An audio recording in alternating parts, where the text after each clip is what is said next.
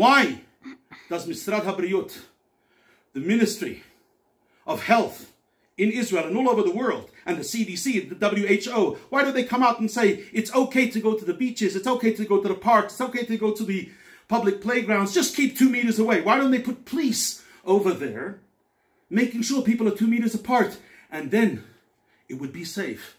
They don't do it because it's not practical. If you don't want to take my word for it, why don't you find out from all those people, Rahman al-Islam, that died this week because they attended a Purim party, because somebody wasn't careful, because somebody made a minyan, because it was so important.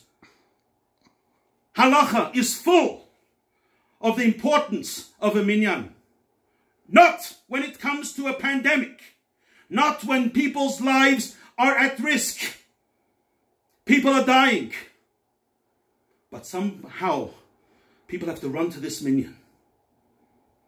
Everything else, we push aside. Pikuach nefesh docha hakol.